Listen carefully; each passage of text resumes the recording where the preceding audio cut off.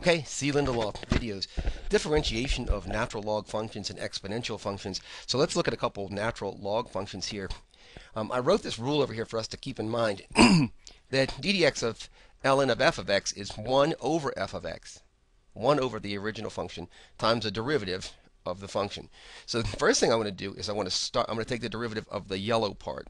So this is kind of weird, but I thought this might demonstrate how I'm doing this. So the yellow part is the derivative. I'm just taking the derivative of this yellow part right here. So it's 1 over f of x, right? And f of x happens to be, right, ln of 2x to the fourth. All right? So then I have to take the derivative, right? Now I'm going to get to this part right here. So now I have to take the derivative.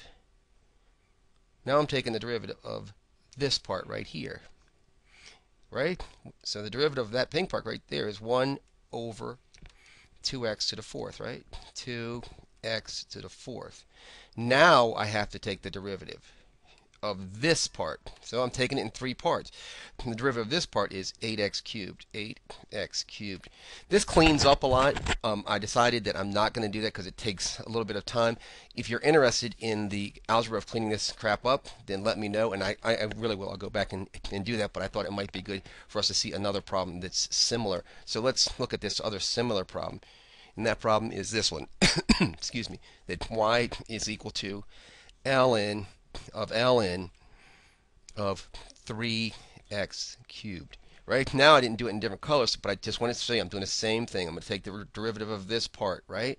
So y prime, the derivative, is equal to 1 over the derivative, 1, right? 1 over of the inner function. So ln 3x cubed. Now I have to take the derivative of ln of 3x cubed, and that's 1 over 3x cubed, right? Now I have to take the derivative of the third part, and which is 9x squared. Can you see it all? I hope you can. And again, I can put this together for you also because there is some simplification that can be done here with numbers. If you can see that there's a 3 here and there's a 9 here, and also that we have an x cubed here and an x squared here. So that does simplify out. I will tell you, if you know, maybe it'll help you to just know it.